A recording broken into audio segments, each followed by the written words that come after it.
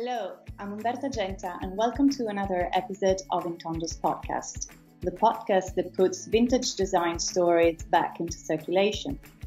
Our guests are vintage lovers and they're asked to pick their favorite interiors from anywhere in the world.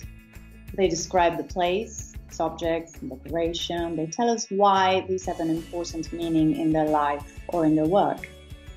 Today, I'm really pleased to welcome Ricciarda Barbieri, fiction editor at Feltrinelli, and passionate about international and Italian literature. Welcome, Ricciarda. Hello Umberta, hello Intondo. To begin with, can you tell us about the aspects the job of a fiction editor involves? Yeah, so the main part of the job of a fiction editor consists in scouting from all over the world. I cover both Italian and foreign fiction, as you said, and looking for the best fiction, the best possible fiction. So it consists in reading a lot, being in touch with literary scouts, foreign publishers, literary agents, and writers, and selecting what can fit in the list of the publishing house and create the catalog. So the first part consists in scouting, reading and being very, very selective and getting to know whatever literature from all over the world has to offer. And from that on, after selecting what can fit on the list, we acquire the book and start working in order to take it to the bookshops. So an editor edits, so works with the author in order to perhaps suggest which are the possible ways to adjust it, and edits and reviews and creates the proofs, selects with the author the cover, the title. Sometimes it can be a working title and then it can change through the process, and create the book, the object of the book, and then be the best advocate to the author in the publishing house, and from the publishing house to the booksellers and then to the readers, in order to bring the book and the author's message to the reader and through the world. The worlds of literature and interiors often seem to mix, and their match remains a very successful reading topic. How does this relationship between books and homes affect you? Well, I think that the first way that I got in touch with interior was through books. In my whole life, I imagined a whole bunch of beautiful houses, like as I read Little Women, as I read Growing Up, Wuthering Heights, Jane Austen. My whole imaginary is shaped through books. And if you think about, for instance, of Little Women, it's all set in these two houses, like the Lawrence family and the March family, and you really, really, really can imagine how they were. And through that, I developed my own literary taste, but also I think most of my taste in terms of interior was shaped through books. And of course, through travels, through exploration. But a big part of that came from books. And also, my imaginary is shaped. I'm thinking, for instance, of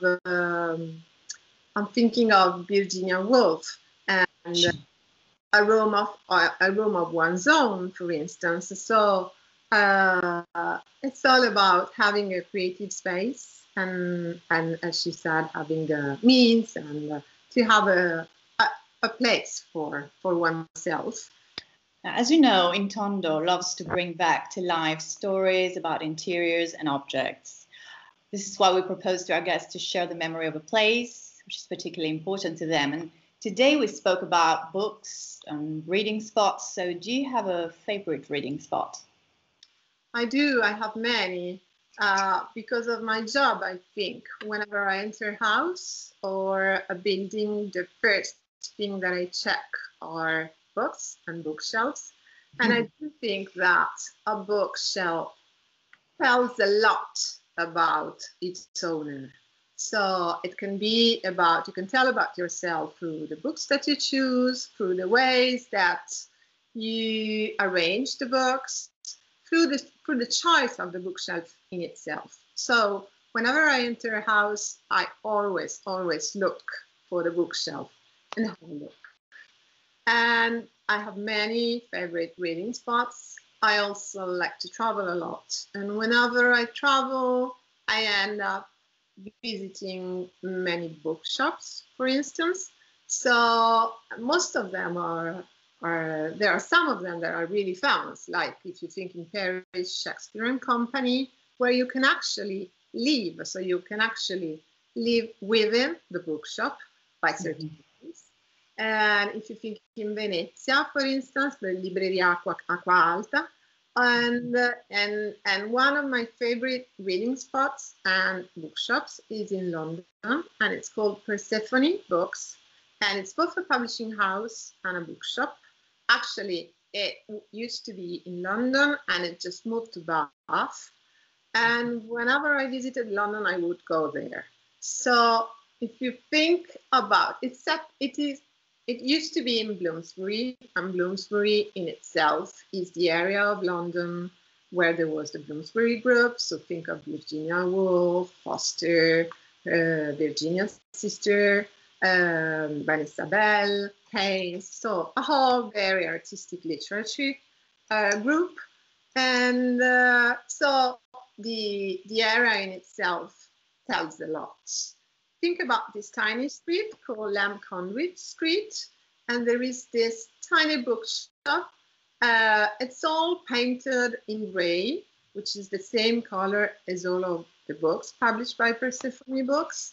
And the first time I visited it, there was a bicycle in front of it, and then there was a tiny straw basket with the catalog of the Persephone books.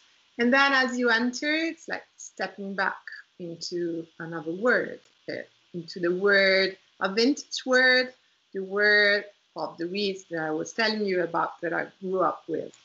And the idea of Persephone, starting from the name Persephone, is to bring back to life lost or forgotten or out of print books from the mid 20th century, and mostly, or I would say like 90% of it written by women. And the books are artistic objects in themselves, I think. So they all have a gray cover, the same color, this Persephone gray, they call it, of the bookshop. And inside, they always choose a specific pen paper, selecting it from all the vintage